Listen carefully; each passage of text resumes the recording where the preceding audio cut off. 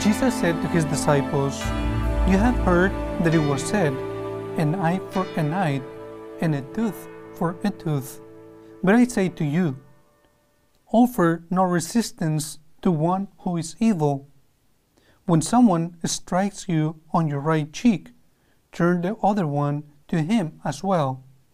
If anyone wants to go to law with you over your tunic, hand him your cloak as well.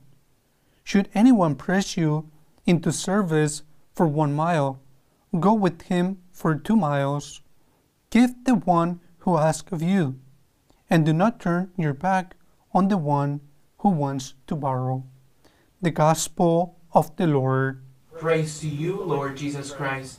Today this Gospel invites us, and let us say that Jesus is also asking us to go beyond doing evil, but we need to practice good.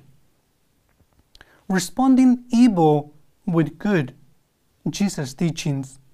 Our first reaction when someone attacked us, wronged us, or hurt us in some way.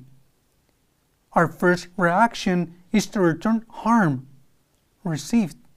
That is, we tend to apply the law of an eye for an eye and a tooth for a tooth. This law, found in the Old Testament, limited revenge so that the punishment would not exceed the harm received. For example, if someone stole from you, you can only do to your neighbor what he has done to you. Otherwise, it will be an injustice, that is, a proportional revenge. However, Jesus teaches us to go beyond this retribution. He tells us not to return evil with evil. But I say to you, do not resist him who is evil.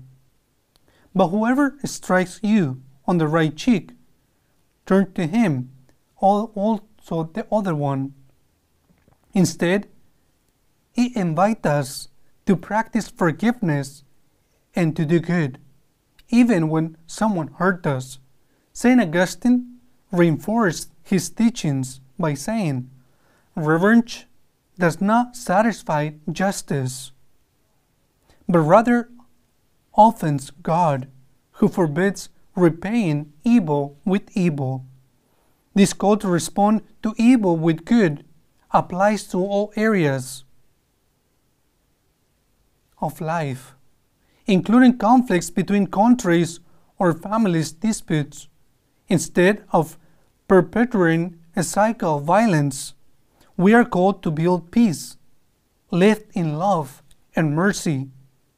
We must practice justice without returning evil, but by doing good with God's help and grace. Do not be overcome by evil, but overcome evil with good. This is demanding. It is demanding for us to practice good, even when that person has done wrong on us, even when someone has hurted us. We are called. It is demanding to practice good towards that person and pray for that person so he knows the harm that he already did and the harm that he is doing towards the others.